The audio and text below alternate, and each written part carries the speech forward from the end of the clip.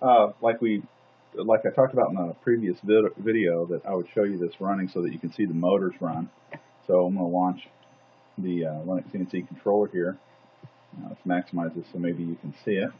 We'll hit the e-stop and power, and here we can manipulate the motors. So if we look over here, you'll see that I brought the controllers out, and I've labeled the controllers so I just know which one they are. This is Z, this is the Y right joint motor, Y left motor, and X.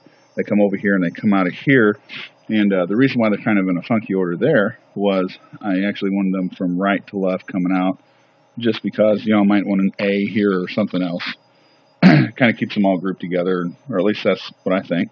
So here you see that my son Zach has taped the identifier on the motor. So here's X, Y right, Y left, and Z. Over here on the controller, I'll turn up the jog speed up to high, okay, or at least up anyway, and then we'll jog it. So X is selected. Plus should jog in the forward direction, so I'm going to hit that, and we'll turn this up here so you can see that motor. So you see that spin in the forward direction, reverse direction, okay. If we select Y over here and we look at both of these, you can see, because I still have the couplers on them from the old CNC, you'll see both of them turn at the same time.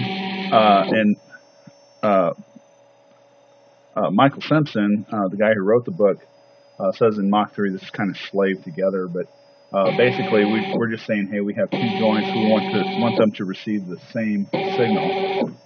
And of course, if we select Z, we have the same thing here. So there's a kind of give you an idea. Now here's something I do want to show you.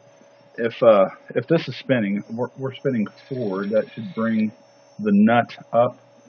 If we look over here, as we go forward, it should bring the carriage up, and if we go negative, it should bring the carriage for the Z-axis down. So so plus would bring it up, minus bring it down. So let's look at this motor here. So I'm hitting the plus button, and we see that we're spinning this direction, okay? And if we're spinning this direction, imagine that there's a screw there, and if we're spinning that direction, you'll see that if it's a right-handed screw, that the nut will move toward the motor, which is exactly what we want, okay? Now, if for some reason that it wasn't spinning the correct direction, and we needed to change the direction of the motor, because it's important to think about the direction before we actually hook them to the machine, especially the Y-axis, because we don't want one going one way and one motor going the other way, because we would rack the gantry. So in the event that we had to change one, we would just come back over here. And I mentioned in the last video that when you run the step comp wizard software, that you can select an existing configuration. So I'll hit start, and here I want to modify an existing configuration, hit forward, and then this is the KRM step comp. That's what I want. It should take right where it's located by default. Open, and then we can go forward, and we'll just do that. Well, we'll in the Z, we'll tick the direction and invert that. So when we spin it, we'll notice that when we go when we click right, it should go in the opposite direction. So go forward. We'll just forward through all of this. And done. And we'll save this. We'll launch KRM again. Bring it up here so we can see it. Turn off the e-stop. Turn on the power. We were doing Z, so now let's look at the motor. I'm going to hit plus again.